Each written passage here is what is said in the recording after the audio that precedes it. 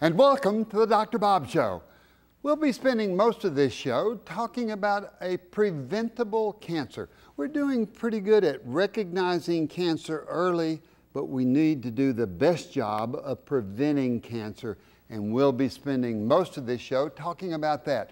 Colorectal cancer, cancer of the colon and the rectum. 150,000 new cases will be diagnosed this year. There'll be 50,000 deaths, and most of those cancers could be prevented. My guest is Dr. Raj Narayani, board-certified gastroenterologist. He'll be answering our questions. Hello, I'm Dr. Robert Overholt, and I'll be your host for the next 30 minutes on the Dr. Bob Show. Later on, we'll be talking about why am I always so tired? A lot of different causes, and we'll go over those with you if we have time.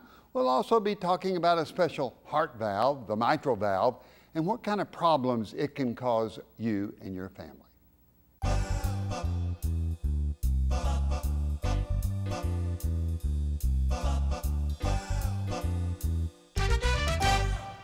We're talking with Dr. Raj Narayani, board-certified gastroenterologist, and we're going to be talking about colorectal cancer, cancer of the colon and cancer of the rectum. Raj, welcome to the Dr. Bob Show. Thank you for having me today. Tell me about in colon and rectal cancer, what's the most important fact, if you looked at the whole scheme of things, that comes to your mind?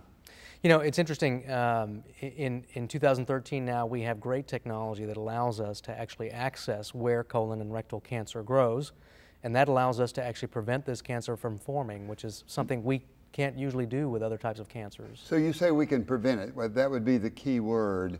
You know, other cancers we try and find early, we try and diagnose them early, but with colorectal cancer you can really prevent it? We can, because most colorectal cancers in health develop from a polyp, which is the precursor lesion for this type of cancer. And because you can identify polyps within the colon and remove them safely using a technology such as colonoscopy, we can actually arrest the development of cancer before it even forms. So it's important that people understand they can prevent colon cancer and they need to get colonoscopy done, starting what age usually? Typically at the age of 50. So standard-wise, we're going to say 50 years, and we'll come back to that basically. How many people are going to be diagnosed of colorectal cancer this year? In the United States, about 150,000 to 160,000 patients are diagnosed yearly. And those could be prevented? They can be prevented. Most of them can be. And you could prevent it by finding polyps in the colon, which will eventually go on and become that cancer? In many cases, yes. How many of those 150,000 cases that are found every year will go on and die of colon cancer? Roughly 50 to 60,000 per year. So a substantial number actually will have advanced disease or disease that becomes advanced with time after diagnosis and then lead to death. When you do colonoscopy and you find a polyp, what's it look like, Raj? It's usually a bump or a growth. It's often small, but they can be large even at the time of detection. They can be flat or they can be raised. And they typically consist of cells of various types.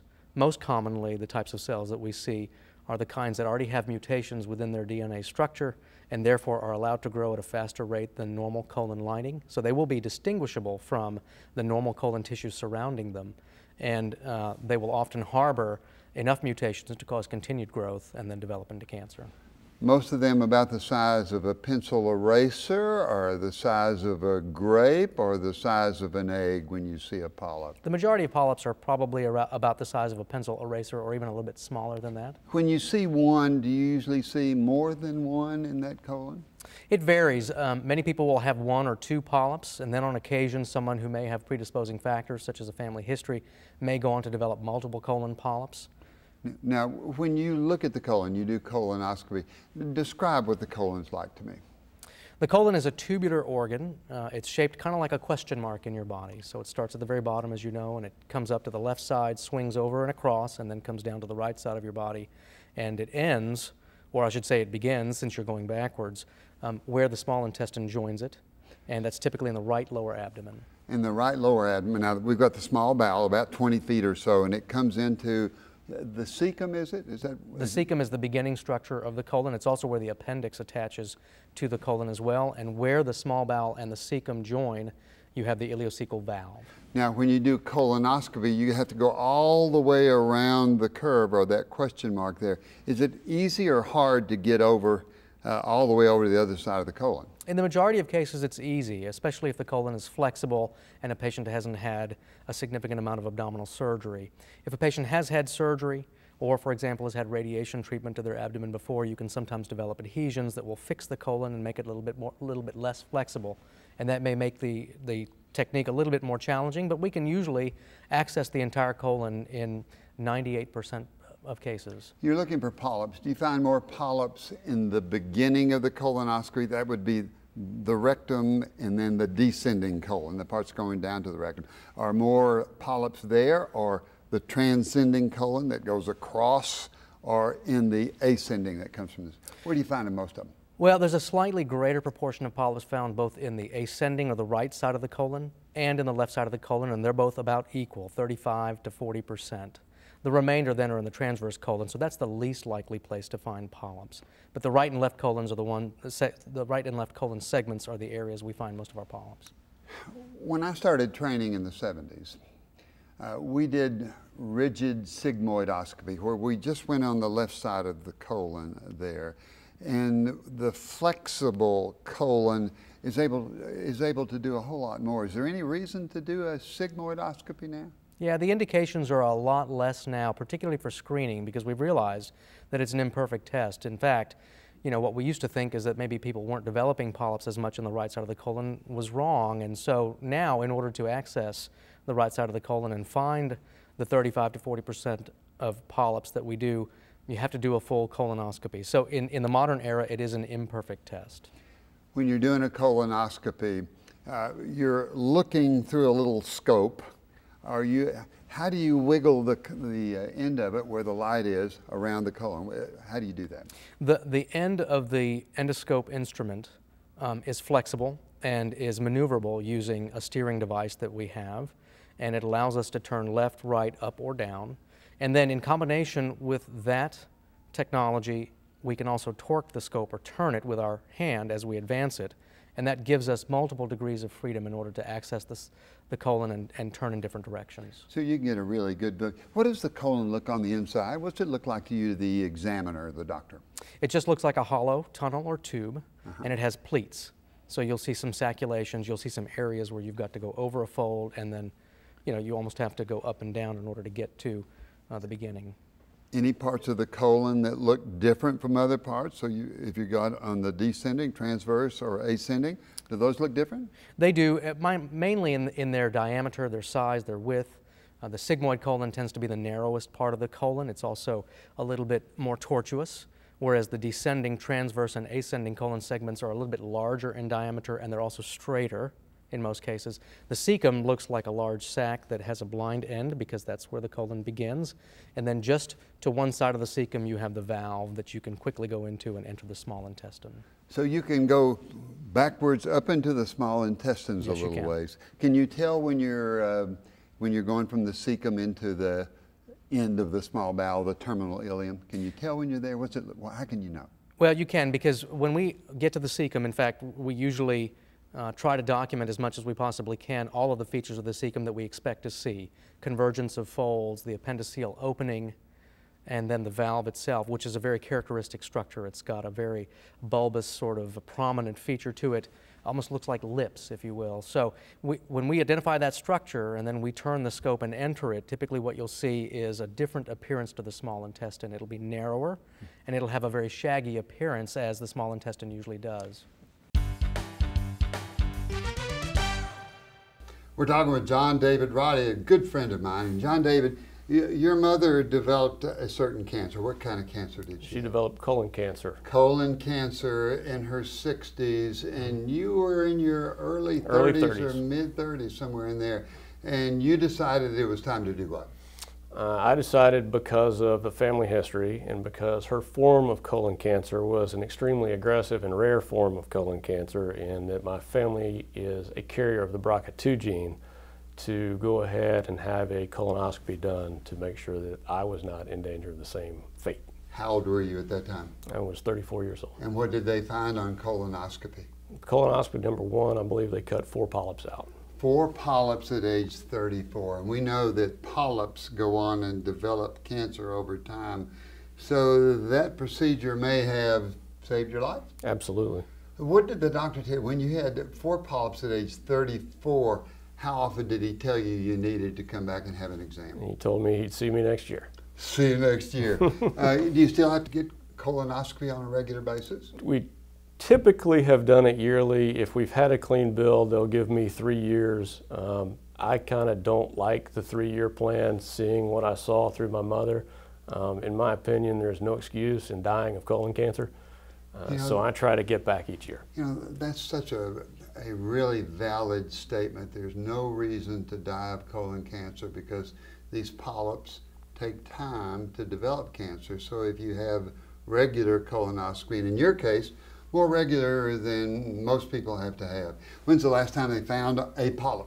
I want to say it has been 3 years since I've done one. The last one was clean, so I would say it's been close to 5 years. So the nice thing is we know if they find a polyp, they can take it out and you won't develop colon cancer. How does that make you feel? Comfortable. Yeah, it really does. It's an amazing thing that they can do in preventing colon cancer. Anything else you do? You exercise a lot? Yes, sir. Kept your weight good? Try to. Eat good food? Try to do that. Not smoker? No, sir. You know, those are the things we want to do to stay free of cancer as well as regular exams. John David Roddy, you're a good testament to the whole world on the value of colonoscopy. Thank you. We're talking with Dr. Raj Narayani, board-certified gastroenterologist. We're talking about colorectal cancer. We're talking about those cancers start with little polyps, and if we can find the polyps early, they can be removed during the colonoscopy and prevent cancer of the colon. Now, Raj, in the past year, about how many colonoscopies have you personally performed? I've probably performed about 1,500 or so colonoscopies. About 1,500. And of those 1,500, how many have you found polyps? 50, 100, 700? For most of us, the average detection rate is about 25 to 40%. So that's typically the rate with which we will all find polyps in people's colons. So out of 1,500, as many as 600 will have polyps. When you see those polyps, you said they vary in size. What's a reasonably large one? Grape size, egg size? Grape size, probably. Anything that's above about 10 millimeters or a centimeter in size is considered a higher risk polyp. Do you find a lot more little bitty ones, or you just can't tell? When you go in, you don't know what you're going to find. No, the majority of polyps we see are little bitty ones, 3 to 5 millimeter polyps, which we still remove in most cases. But I would say we probably find polyps 10 millimeters or greater in about 10% of our patients. Now, how do you remove those? Tell me about how you do that. There are multiple different techniques. For smaller lesions, you can simply grab the polyp with a forceps that looks a little bit like a jaw. Is the jaw on the end of the colonoscopy? It's on the end of an instrument that you advance through a channel that's built within the endoscope. Gotcha. So it goes in closed, and then when it comes out the end of the scope, you open it, and then you put it over the polyp, grab it, close it, and pull it off. And another way to do it would be what? Well, another way to do it would be to put something called a snare around the polyp, which is a little bit like a lasso, but it's got a wire loop. That wire loop can either be used to cut the polyp without using any energy at all, or for larger polyps, you can put the loop around the polyp, close it down, and then pass energy through the wire as well, which will allow you to cut thicker forms of tissue. Now, when you take out a polyp, can you pretty much tell if it's a precancerous, if there's unusual development inside that, or you just can't tell without sending it to pathology? You can sometimes, especially if you have high definition technology, because you can really see the surface features of the polyp. Polyps that are in the right half of the colon are more likely to be precancerous polyps than not. In the left colon, it's a little bit tougher to tell. And then, of course, the larger polyps that we see tend almost always to have precancerous tissue. You were mentioning about different kind of lights that you have available during the scope that you can flip. Tell me about that technology, because that's something I didn't know about. Yeah, in the last 5 to 7 years or so, technologies have been built into these endoscopes that allow us to basically change the light that we shine on the wall of the colon and therefore on the polyps that we see as well. So what might the different colors look like to you? So ordinarily when we look at the colon, it's got a salmon orange or pinkish color to it. Uh-huh. Polyps may be anywhere from white to red. And then when we change the wavelength of the light that we look at, sometimes it'll confer a brownish color to the colon and then change the color of the polyps to a different contrast so that we can see them with a little greater ease. Do you flip the wavelength of the light length back and forth during the procedure frequently when you're at a suspicious area? How do you know when to change the light wave? Anytime we see a flat polyp that is a little bit less distinguishable from the surrounding colonic wall or tissue, we might use this technology. So we don't use it in most of our cases, but we do use it for some of those challenging cases where you see a little bit of an irregularity in the wall of the colon, and therefore you're worried you may have a very aggressive polyp that isn't forming the way most polyps form. You mentioned earlier that people need to start their colonoscopy at age 50. What are the reasons where somebody might need to start at age 40 or 35 or earlier? People will start at an age younger than 50 if they have additional risk factors for developing colon cancer, and the most notable one is a family history of colon cancer. So if a person has a first-degree relative like a brother or sister or a parent, especially if that person developed colon cancer before the age of 60, then it's a good idea to start potentially at the age of 40 or even earlier if the parent or relative had colon cancer at a very young age. Are there other people that there's a high risk? Some people that have family histories of polyps, familial adenomatous polyposis or something like that. Tell me about that. There are some genetic syndromes for polyp formation, and because of defective genetics, potentially the colon has a tendency to develop more polyps. And when this happens, you'll see multiple family members sometimes develop polyps. You may see one or two family members who develop, thousands, hundreds of polyps that require them to have their entire colon removed. And when you see that, then in some of the additional relatives to that patient, you may start a lot earlier, potentially at the age of 15, 20, or 25. When you look in a colon, when you do colonoscopy and you see a cancer itself, that means it probably started with a polyp and should have had that colonoscopy done earlier. What's a cancer look like? It's a vastly different than a polyp. It's more of a mass or a growth. It's a lot larger than a polyp. It's typically circumferential, which means it goes around the wall of the colon. It may not completely circle the colon, but it may involve half of the circumference or a fair portion of it. It is typically very red, irritated. It may even have a purplish color to it, and just rubbing a tumor sometimes will cause it to bleed, so it's very fragile. It must be something you don't want to ever see, but you see occasionally. Let's talk about if you see polyps, or if you don't see polyps, how often do you recommend somebody comes back for repeat colonoscopy?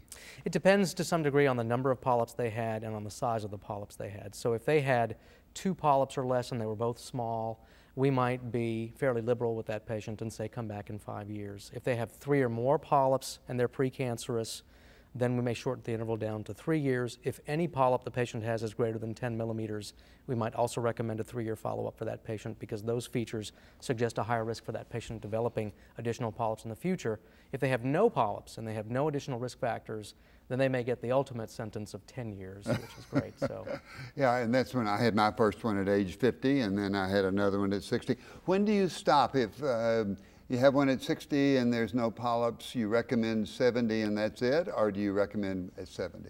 It's variable from one society to another as far as the guidelines are concerned, but most societies will tell you between the age of 75 and 85 you can start thinking about stopping colonoscopy surveillance. You know, we're living longer and longer. Are we stopping just because it looks like that person is not a polyp former, or it's just that age limits the need to do it after age 75 or so?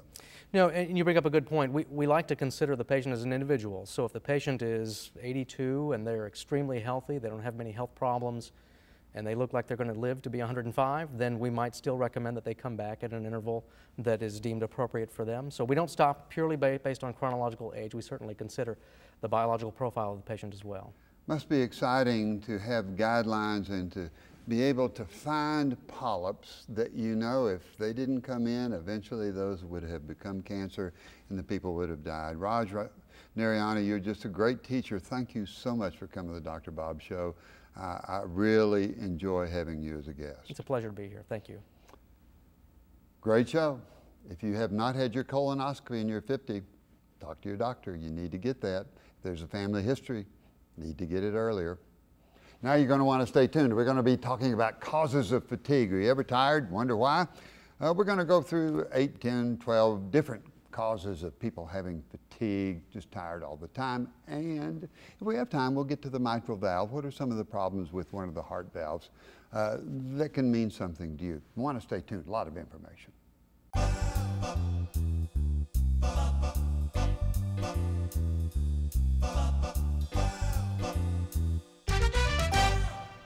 I want to thank Dr. Raj Narayani. Excellent discussion on colorectal cancer, age 50. Be sure you get your colonoscopy. Now for questions from you, the viewer, that I think will be important to your health. Question number 1. Dr. Bob, I'm tired. I'm tired all the time. Could you tell me why? Excellent question. You know, most everybody gets tired every once in a while. Sometimes it's just part of living. But if you're chronically tired day after day after day, then it most likely is due to something abnormal. Let's talk about some different causes. Number 1, you're simply not getting enough sleep. You know, there may be some ball games that you're watching on television that keep you up late at nighttime. It may be that you're studying for tests that keep you up at nighttime. It may be that you've got things at work that you're doing at nighttime. Maybe you're doing your computer work. It may be you're catching up on your cell phone and you just don't get to bed on time. So a lot of times it's just because you don't put aside 7 to 8 hours where you can sleep during the night. That's the most common cause of why I'm tired all the time. Number 2, you've got a sleep disorder. It may be obstructive sleep apnea. People that snore, about 45–50% of those will have sleep apnea. That's where they actually stop breathing. And some people will stop breathing some 30 times, 40 times an hour. So if that happens 40 times an hour, you're essentially not getting any sleep at all. If you find yourself waking up with a gasp or a jerk, or somebody tells you stop breathing while you're snoring at nighttime, you may have obstructive sleep apnea. There's 99 other sleep disorders like insomnia, just can't sleep. Some people go to sleep, they wake up, they can't go back to sleep. Restless leg syndrome, narcolepsy. If you're having trouble sleeping, know that you may need to talk with your doctor about. Another cause is not enough fuel. A lot of people just are trying to lose weight and they don't eat enough.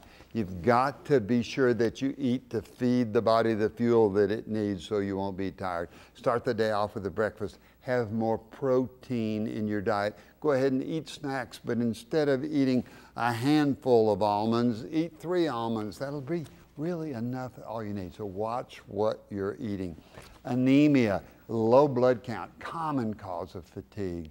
A lot of different causes of anemia. Women that have excessive menstrual cycle, people that don't take enough iron in their diet, people that have bleeding ulcers. Lots of reasons why people have anemia. So if you're pale, you're short of breath, and you just don't look like red-blooded pink American person, check with your doctor on anemia.